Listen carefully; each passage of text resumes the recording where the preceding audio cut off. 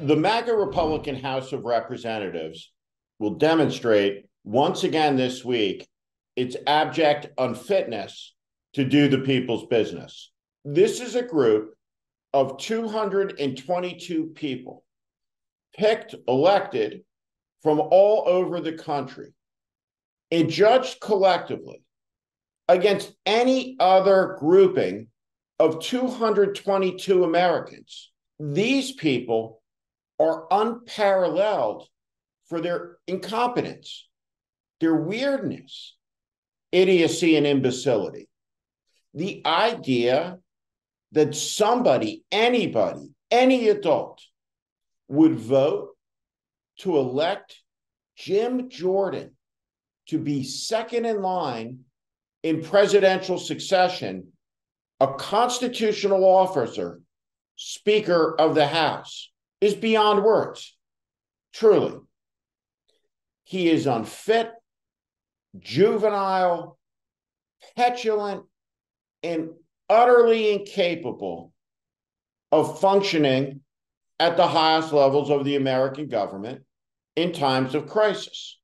The Republican majority has been off the rails for a long time.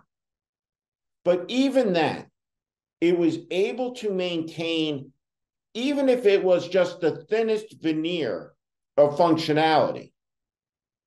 But now, at this moment, the House of Representatives is utterly shut, paralyzed, broken at a time of genuine global crisis. The House of Representatives cannot pass appropriations bills, which means the United States of America cannot arm the Ukrainian defense forces.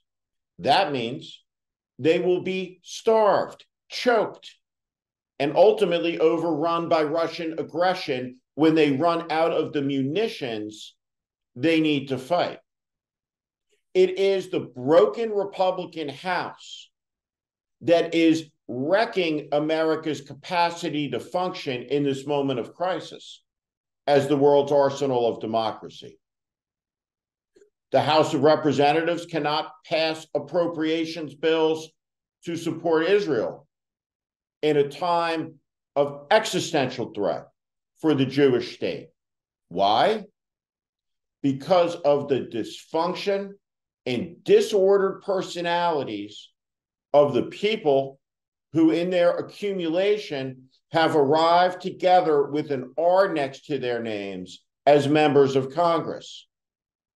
It is a political party ruled by a minority faction that bullies, threatens, cajoles, intimidates, and rolls over its cowardly and principleless colleagues time and time again.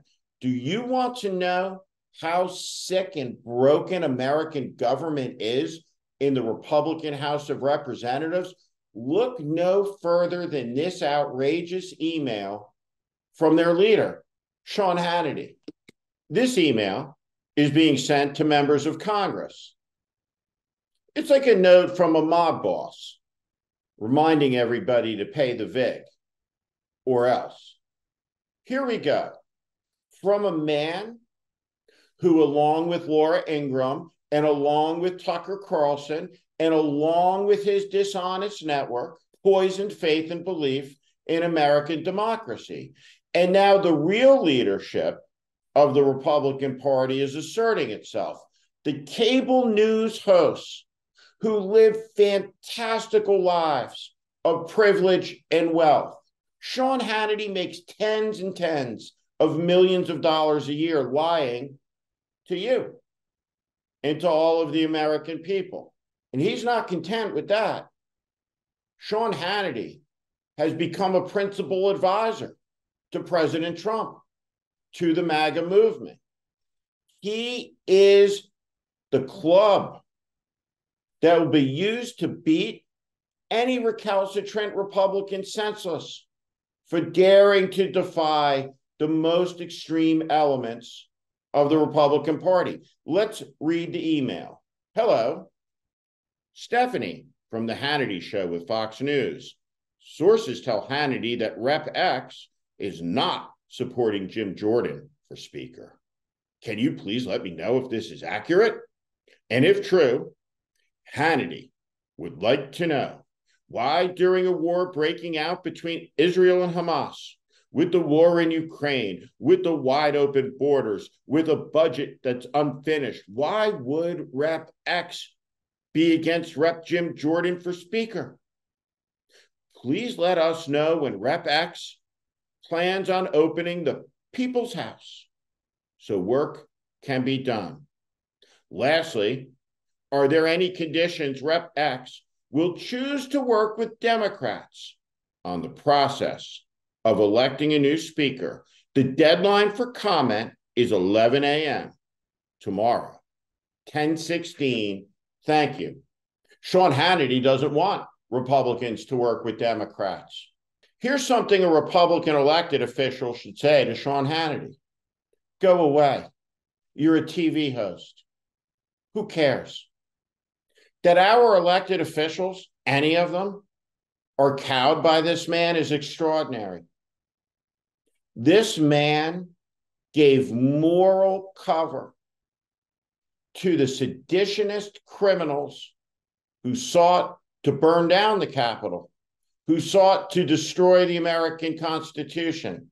And now he laments the closure of the People's House. How nice. What a sad moment. What a moment that marks the decay of our democracy, of the functionality of the most important concept that there's ever been. That government of the people, by the people, for the people must endure. What this moment does is test whether that proposition will. Because these people, the Republican Congress, aren't capable of running a coffee stand, much less the U.S. government.